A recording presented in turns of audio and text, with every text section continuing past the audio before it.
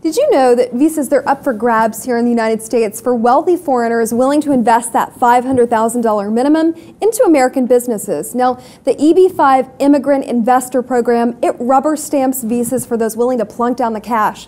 It was a rarely used path before to citizenship, only 346 issued in 2005. But now it's a popular way foreign investors are gaining entry, particularly using hotel and real estate projects.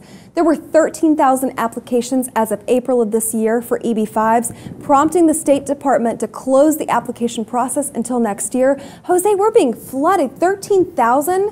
I mean, up from 346 in 2005. And it's tragic to me that only foreign investors can do this. I mean, I wish Americans were wealthier. I mean, the reality is that I like this story because it shows how broad the immigration debate really is. Most of the people would like to think that it boils down just to a bilateral issue in between Mexico and the U.S.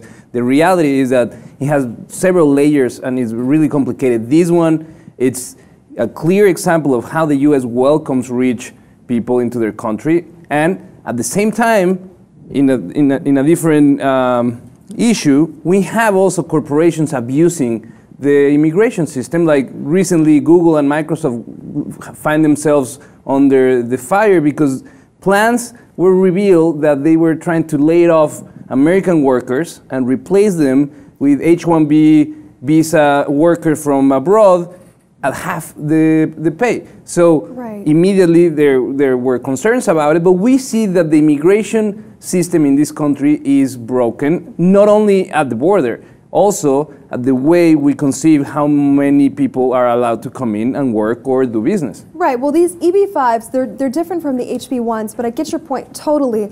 These specific visas, they're for financially viable people. They're being rubber stamped on through, and those people that are considered to be in a violation of the public trust, i.e. they're taking social services when they get here, it's a lot harder, more complicated process, that's for sure. But I just want to get you this quote because you can see the numbers, they start climbing. In 2011, 3,340 visas were issued in this program. That's according to the EB-5 Investment Coalition. They're a trade group. Now the number jumped to 6,628 in 2012, then 8,543 in 2013. Last year was a record 10,692 EB visas. They were issued, that's according to the Washington Post article. Jonathan O'Connell, he wrote that.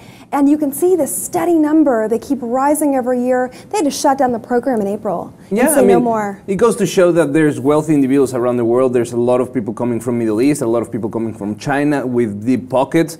The idea behind these visas is they actually create jobs in America. Right. They assume more or less that one visa gets 10 jobs. Right. That's the idea, that it's job creation. But at the same time, how much does it really impact the possibilities of small businesses in America here from American citizens to grow and have a competitive edge? I mean, it doesn't, because they're not keeping their money in these banks. They're taking it back. The majority are from China, and they're taking it back to their home country. I mean, they're not necessarily keeping their money here. They're just investing and having this visa option.